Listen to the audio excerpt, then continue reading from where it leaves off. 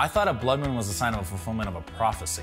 Well, it's actually a term used by NASA to describe a season of the moon in orbit around the Earth. Okay, so what about the signs of the times we're supposed to know to prepare for the return of Christ? I gotta get ready. I gotta stock up on supplies. And I don't think that's what it means. It seems pretty clear to me. Revelation says we need to read the signs and know the season. What you need to focus on is your relationship with Jesus and what it says in the Word. But there's no problem with being prepared for emergencies.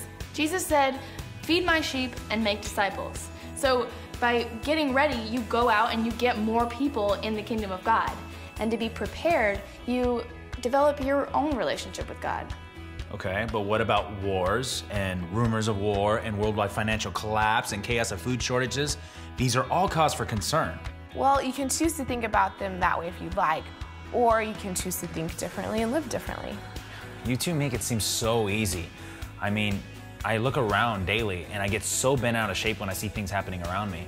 And I feel like I need to do something. I mean, I'm no faith giant like you, and I know I can't fix the world's problems, but how do I get to a place where I believe the same way you do? Well, I'm flattered that you think I'm a faith giant. And I'm tempted every day to get stressed out.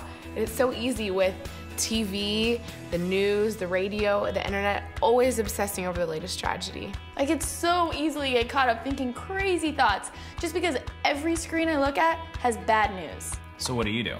It's up to us to decide what we're gonna listen to. All that the world has to offer or what the Word says. I've experienced both, and what our Heavenly Father has cannot be beat. It really is the offer with the best benefits.